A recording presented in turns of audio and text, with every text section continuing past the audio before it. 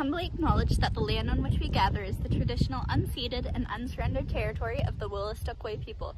And good morning, OHS.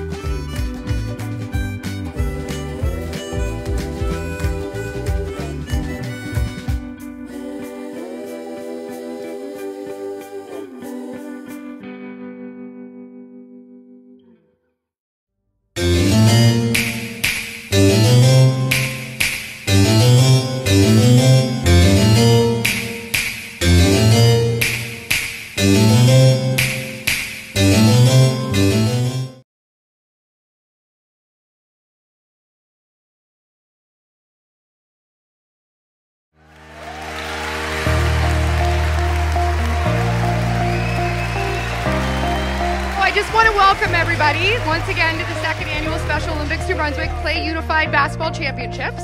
I'm so incredibly pumped to see all of your happy faces here today.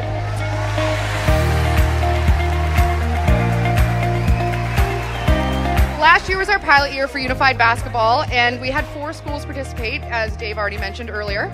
I'm thrilled to share that this year we have a total of 11 champion schools. The goal of this program was pretty simple. We wanted to create a more inclusive student body while encouraging meaningful relationships among their peers. Unified sports programs have been found to be among one of the most conductive activities for breaking down stereotypes. It is the combination of students working together that provides the most opportunity for creating positive school climates and ensuring all students, particularly those with an intellectual disability, become a part of the social fabric within their schools. This event is, I call it a celebration. It's the end of the year, it's provincials, but last year we had 5 schools, which was amazing. Now we're up to 11 schools. We have players from all over the province, and to put them all on the same court and to see the highlights and the cheers and the celebrations, it's amazing. It's huge, it fills us up, and it's a highlight of my year for sure. I've had a great time. I've played a couple basketball games, had some help from friends.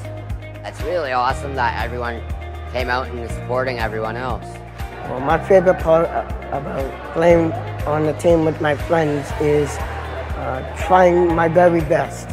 I wanted to join the Unified program because it provides an inclusive environment for athletes of all abilities, and I think that's something that's really important in the school. Being on this team affected my days at school because I could see the kids in the hallways and I could talk to them, and they'd come up to me at lunch and I'd see them every day at school, and it made my day a lot more fun.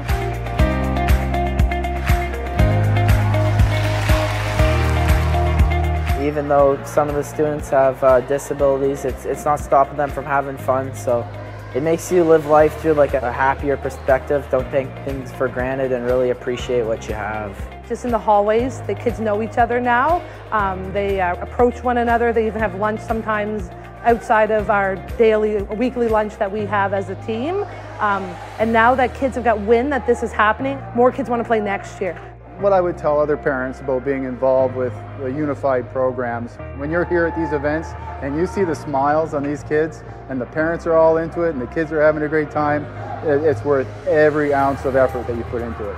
There is a place for everybody, whether you're young, old, participant, volunteer, whatever, there is a place for you.